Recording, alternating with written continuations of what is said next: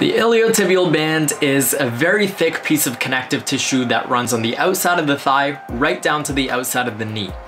It has connections to the TFL, the tensor fascia lata, and the gluteus muscles.